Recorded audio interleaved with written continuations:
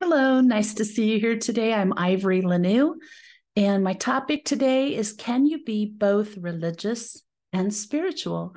Before I get into that, I want to say a hello to my listeners in Rogersville, Tennessee. I'm so delighted to have you here with me. Thanks for tuning in week after week.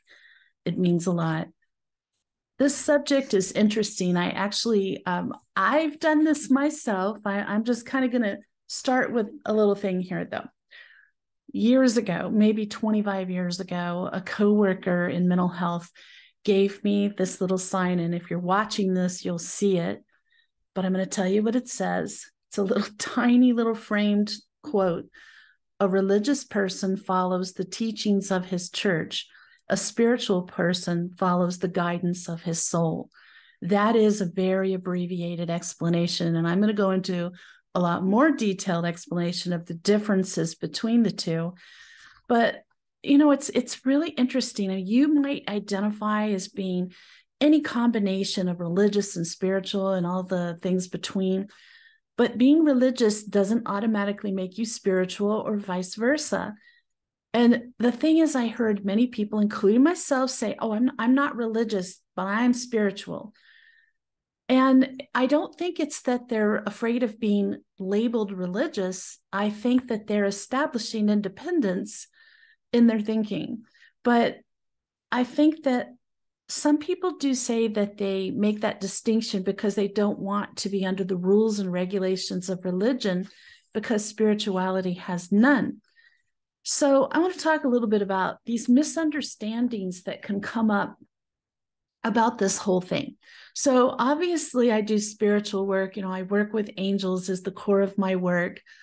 I help people in their spiritual path, help them reconnect with God. I mean, just all kinds of things. But I was at a social event at a family member's house, and I heard a brother-in-law say about me to somebody, "Oh, she's an atheist." And I stopped and I was just so stunned. And I said, "What?"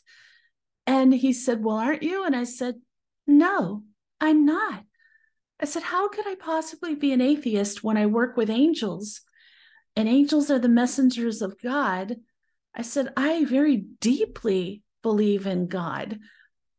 Oh, I didn't know. And I was offended. And then later I thought, no, it is just not understanding. It's a misunderstanding. It's not understanding, especially people who are really tied to a religion and have not stepped on a spiritual path would think things like that. So another one was my mother who, oh my gosh, she found out I wasn't going to a specific church anymore. And she didn't say anything, but I found out a few years later, she thought that meant I didn't believe in God anymore. And I'm like, "Mom, I absolutely believe in God. I pray every day. I talk to God and my angels every day." Oh, she was so relieved. And I'm thinking, where? And it's again, like, if you don't go to church, then you must not believe in God. And that is just not the case, not for me. So I want to talk about this whole thing, like, can you be religious and spiritual at the same time? Think about the journey to spirituality. Most of us are raised within a religion or with specific beliefs, even if our family didn't go to church. So that's what you're taught. That's how you're raised. Those are the ideas that are in your head early on.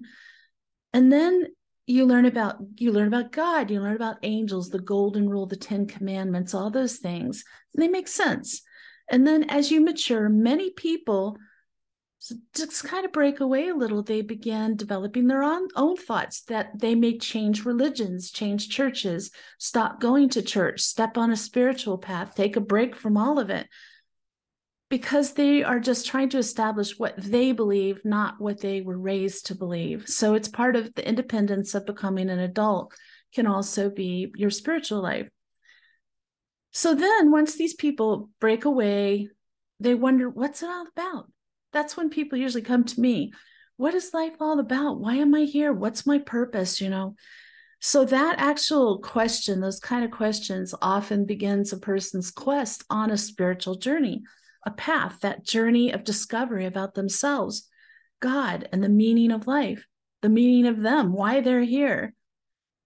I feel that the majority of people who consider themselves to be spiritual now did experience a period of time where they clung to religious beliefs or habits and began exploring spirituality. They were certainly both religious and spiritual during that time, right? So obviously it's possible. And I know plenty of people who belong to religions like Judaism and Church of Latter-day Saints, Catholics, who come to me, which is not part of their faith belief, but they believe in what I do. So there's even within the people who identify as firmly religious, there is a little crossover with many people. I want to tell you a little bit about my personal journey that kind of reinforces this thought. I was raised Catholic, and going to a Catholic mass where it was in Latin in Maryland.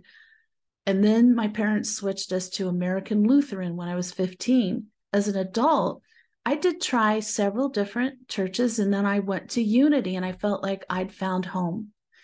And the only reason I stopped going to Unity was because of empath overload. It was just terrible, where the only church that was near me had a lot of people. When I went to a tiny Unity church, I was okay. But when I went to the bigger ones, no matter where I sat in the room, I would start picking up people's sorrow, grief, fear, and I would end up sobbing and barely have to like dash out of there and compose myself. And I couldn't go back in because I couldn't hold it together. And it wasn't about me. It was about picking up the emotions of other people who were in the church. Otherwise, I'd still be going to Unity because I really like certain things about going to a church. But I believe in God, so I don't go to church, but I deeply believe in God. I have a close relationship with my angels and angels in general. I follow the 10 Commandments and the Golden Rule, and I search for answers beyond established religion. I want to keep an open mind. I love having friends, and I have many friends, Baha'i faith, oh my goodness, Hindu, people who are Buddhists, any religion, if they're willing to have an open, calm, intelligent discussion about it or explain their beliefs to me, I really appreciate that. I really enjoy hearing about other people's beliefs and getting to understand it better. So I do believe I have a foot in both worlds very firmly, and I'm comfortable with that. I want to just talk about defining religion. Religion commonly refers to an institution that has a set of organized practices and a structured belief system shared by those who are members of the institution. Their beliefs, which are often transcendental, are passed on from members to converts and are based on either a formally documented creed or established cultural practices. In either case, there are professionals within each religion who act in positions of leadership and who represent formal aspects of the institution. The leaders often carry out certain rituals regarding the core beliefs of the religion, which lays the foundation for how one's life should be lived according to that religion. As a community or a group sharing the same beliefs, religion functions as an extremely supportive social network. That's the part I love so much. It creates practical implications for everyday behaviors and adherence to the beliefs, rituals, and practices of the group. Members of a religion often also follow distinctive dress codes, especially religious leaders, moral codes, and actions that are mandated by their high power, God. A religious person is committed to following the guidelines set by this or her religion.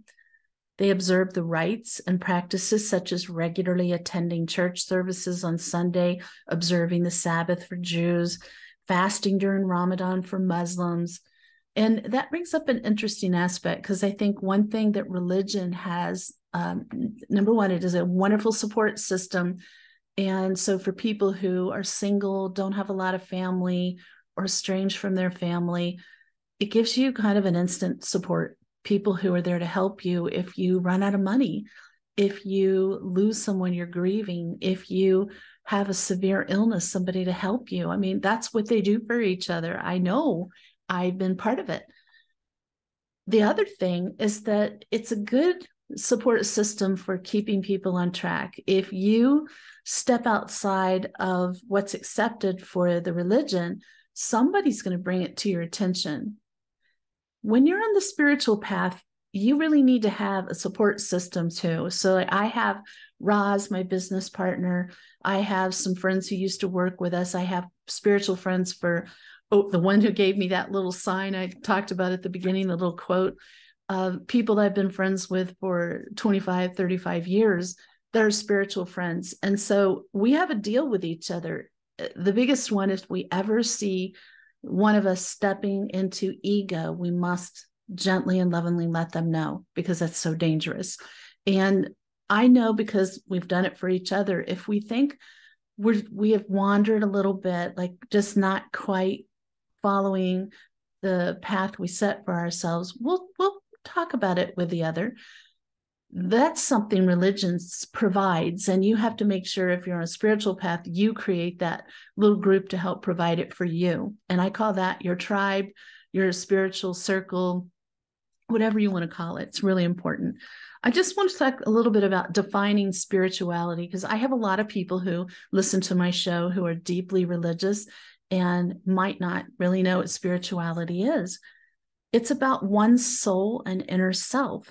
Being spiritual involves holding one's personal set of beliefs and practices and searching for the purpose of life. Each person's own definition of spirituality can vary throughout their lifetime, adapting. Spirituality is a universal, personalized experience, and everyone's experience is unique. One may describe a spiritual experience as being sacred or transcendent, or plainly a true sense of liveliness and feeling interconnected or pure gratitude. You could belong to a religious group and still be spiritual, and vice versa. And I don't like labels, so be whatever you want to be. In fact, some may find that their spirituality is closely linked to a religion, while others may have their own personal relationship with a higher power. Others seek the meaning of life through their connections to nature or art. And I want to just say, I think it's wonderful if you're religious, wonderful. If you're spiritual, wonderful, because it means you're thinking about something other than yourself. You're thinking about your connection to God, to a higher power. You're thinking about how you can be a better person, how you can treat others better and be kinder, how we can maybe make a better world. We all need to just work together from whatever you identify yourself with. We're all trying to do good things. So I want to talk a little bit about religion versus spirituality. When it comes to that debate, neither is inherently good or bad. Spirituality is broader and more abstract than religion. Religion maintains a defined, tangible code of ethics, while spiritually is largely indefinable. However, both methods of believing in something help people live happy, meaningful lives. I think that, again, whether you're religious or spiritual, you're stepped out of just working, sleeping, eating, and all the 3D needs. You are going into areas of life that have more deep meaning, and you are evolving as a person, and how you get there is your path. It doesn't matter. Follow what's in your heart. Follow what feels right for you. What matters is trying to be a better person all the time, trying to help the world be a better place. You know, what more is there? So let's talk about the difference between spirituality and religion. There's an individual versus group beliefs. So spirituality is the solitary experience of the divine primarily, while religion involves a group of people brought together by common faith or beliefs about the divine. Religion aims to build one's character. It shapes one's beliefs, attitude, and actions by giving importance to the adherence of rules. This unites people who share a religion as they share character traits and outlooks on life. But on the other hand, spirituality concentrates more on each person's individual soul. There are many religions in our world, and one thing most have in common is they preach the idea that their story is the right story.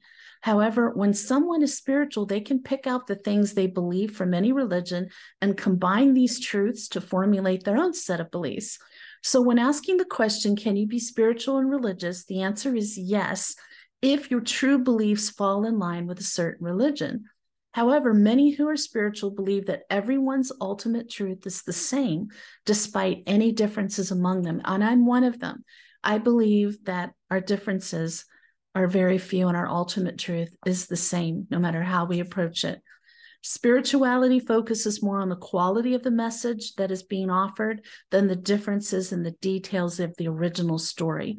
For example, while Christian spirituality focuses more on the quality of the message being offered, for example, while Christians may focus on the story of Moses and the 10 Commandments in detail, somebody who's spiritual may take away some broader messages from that story, such as being grateful for the things in one's life or always being honest.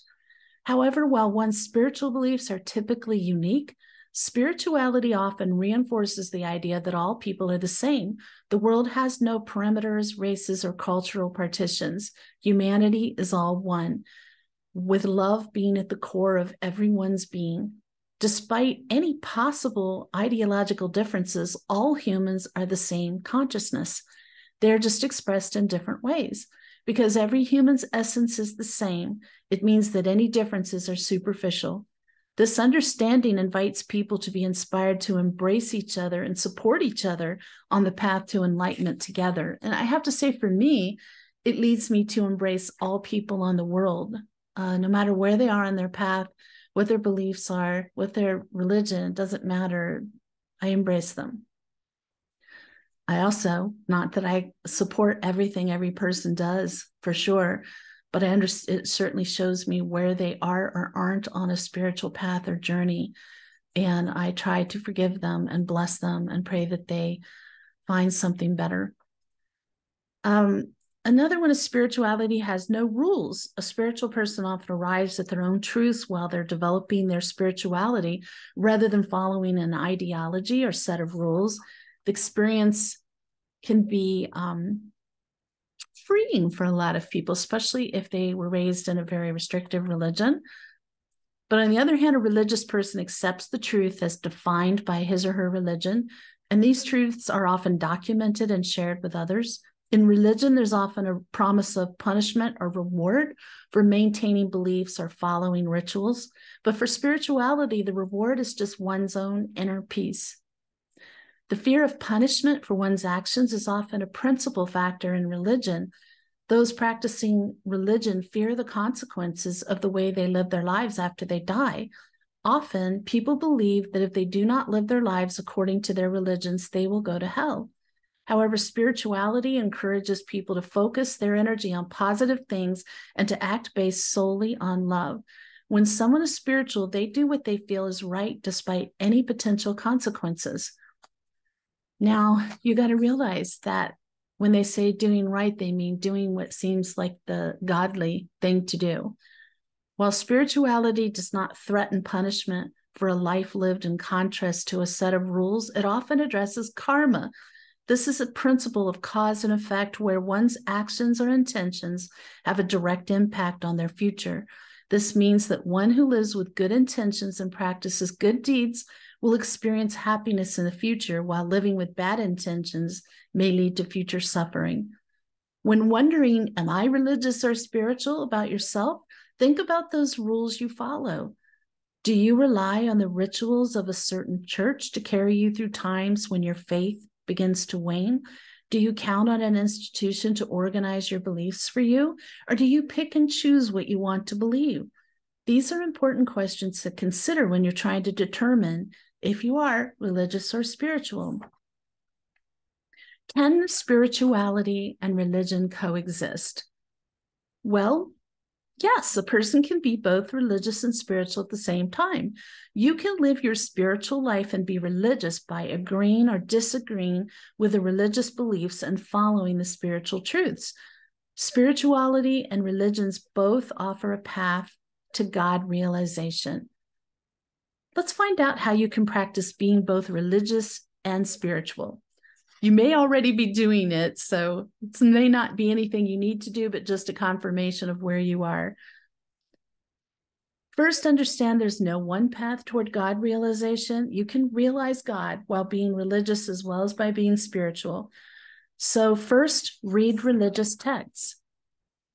How do you really get to know a religion if you're not going to do this? Try to read books of any religion you love. I like I said, when I meet friends who are different religions and I find out about that, I ask them, do you have a book that I can read? And so I have a little library of different faiths, and I've read those books because there's often a lot in there that hasn't been covered in the discussion I had with the person, which leads to me having more questions because I'm a very curious person. There are many books you can read, and you'll gain a lot of knowledge about the real truths of religion, because nowadays the so-called preachers of religions can misguide people from what the actual belief is. So you might want to go to like the core book for that religion and read it. And that includes the Bible. I've read the Bible. My maternal grandmother was Southern Baptist, and I spent summers with her, and every night we took turns reading the Bible to each other, and that's all we read. And the Guidepost, she had Guidepost magazine, and I was a voracious reader, so I was reading that, and I went to catechism, so there was a lot of Bible reading there too, and it was really illuminating for me. Number 2, practice meditation. By practicing this skill, you can be both religious and spiritual at the same time. I want to remind you, meditation does not have to be formally sitting in the lotus position, chanting Om. Whatever gets you into that meditative state. I've had people tell me that they get into it washing dishes, sewing, working in the garden, going for walks. Frankly, I get into a meditative state playing piano or harp or my other instruments. I'll play them for hours and really lose track of time. And I've been in a very deep meditative state while I'm doing it. You can do rituals and meditate, because in this way you are doing both outwardly through religious activity and inward work through spiritual activity. So it's a nice blend. Number 3, realize that God is everywhere. He's not just in a building that your church tells you to go to. Nothing wrong with going to a church. Like I said, I went for many years. Know many people who do. It's absolutely got a lot of benefits. But understand the truth that God is everywhere. He's in the air you breathe, the rain that falls on us, the soil, the sun, the water you drink. God is ever present. I hear people saying religion is bad, especially lately. There's a lot down on religion. And I think that's a very overreaching thing to say about religion as a whole.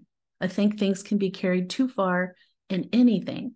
But that's a judgment of another person's path towards God realization. Not everyone can pray in the same way or wants to pray in the same way. While some people feel close to God when they go to church or a synagogue, a temple, others feel that closeness to God when in nature, and maybe even in a specific sort of setting. Some people love idol worshiping. I hate to call it that, but they like to go in and see the statues. And I did as a child. I absolutely love seeing my angel friends' statues. They were bigger than life, and Mother Mary and Jesus and all the statues that were there. I didn't feel like I was worshiping them, but I really loved seeing them. Other people don't like seeing that or having it. There are even some religions that have none of that in their church. I've been to some of those. And that's fine. It doesn't matter. God is everywhere. Remember that a religious person can be spiritual and a spiritual person can be religious at the same time. What you need is a proper understanding of both to really know where you stand. Number 4, embrace what you like. Be it religious practices or spiritual, embrace what feels right to you, what your soul is telling you is right. If you don't find something useful, just avoid it, because you should do what you love at the end of the day. And if you love doing rituals, do it. If you love going to church, do it. If you love independent study and figuring things out on your own path, do that. But just pray to God or your higher power in whatever way you like. Just believe in God, because it is important. There is a higher power out there. There's just too much evidence to the contrary. To be religious and spiritual, one must embrace the way one likes to be close to God, because there is no rule book. Interesting. So you're kind of setting your own truth without any limits. Spiritual people learn and develop their beliefs based on their own experience, while religious people learned it based on experiences in their church. So honestly, I think the answer is very clear here. Yes, you can be both religious and spiritual, and most of us either are right now or have been. If you really search your soul and you've ever been involved in a church, you are most likely to realize there's some part of you that still believes some aspect of that religion or appreciates some aspect of that religion. You have to know the reason that spirituality, somebody asked me this question. I promised I'd address it. I almost forgot. I'm so sorry. Can spirituality exist without religion? Yes, because spirituality is about being connected to a higher being. But religion is about believing in a particular belief system based on what that religion believes. And both can exist without one another. So many people go to church their whole lives and never step on a spiritual path, and vice versa. It's okay. It's all right. We are all where we're meant to be, doing things on our journey the way we're meant to at this time. Both spirituality and religion emphasize faith. Hence, they can both exist and cannot exist without each other. So they're so intertwined. There's so much overlap between the two that I think we need to calm down about all of that and just, again, not label it. I've always been about the gray areas in life. I don't like black and white thinking. So let's look at the gray areas of life. And the gray areas of religion and spirituality is most of us are firmly in that gray area. So just something to think about. I'll just conclude with saying you are what you choose to be. You can be both religious and spiritual at the same time if you understand what they are and that it's possible to be both. You have to be willing to accept that thought. But the most important thing is to be a good human being. If you're religious and you're not doing that, you're failing. If you're spiritual and you're not doing that, you're failing. No matter if you are a religious or spiritual seeker, just be a humble being who's trying to be kind to yourself and others, trying to make things better in your area, in your world. In my opinion, being both religious and spiritual is a bonus because it gives you a bigger understanding and perspective and understanding what God is, the possibilities, and how you can realize him. And if you don't know what that means, it's just coming to a place where you not only believe in God, but you feel that in your heart. You feel that God presence in your heart. And I know somebody that I know locally, I'm not going to out him, but I love following his journey. He had an addiction. He did not believe in God. And he actually got involved with a church and he got his addiction under control. He got married. He has a family. And I love his social media posts where he's radiant, happy, just radiating this light and joy and talking about how joyful his life is. And I know what his life was before. So we all know somebody like that, right? Who has managed to have that God realization and it's life-changing. So I hope that this answered the question for you and that you realize not only is it possible, but it's likely you are both religious and spiritual at the same time, and it's okay. Let's start tearing down these walls of differences and looking at what makes us more similar. So hopefully this encourages you to do a little research and have some good discussions. If you have any questions, I'm always willing to hear them. You can put them into the form where you're watching. You can email them to me, and that email is always in the show description. And tune in next Sunday. The topic is Archangel Raziel. Now, that is the angel of mysteries. This will be a really interesting episode. Those of you who really love these archangel episodes are going to like this one. In the meantime, may your angels surround you. May your angels protect you every moment, every day of your life. I'll see you next week.